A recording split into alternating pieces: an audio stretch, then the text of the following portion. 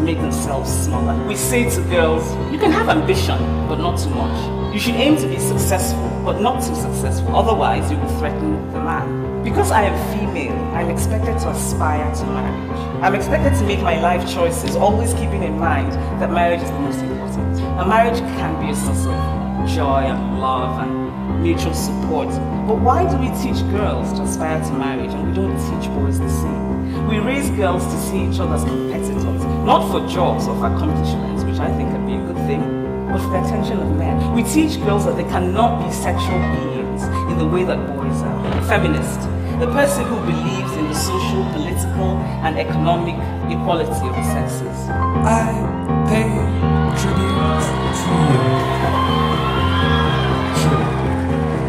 Or nothing. I pay tribute to trumpets and violins. True. I don't believe there is a heaven for those who wait. Though I wish it was true.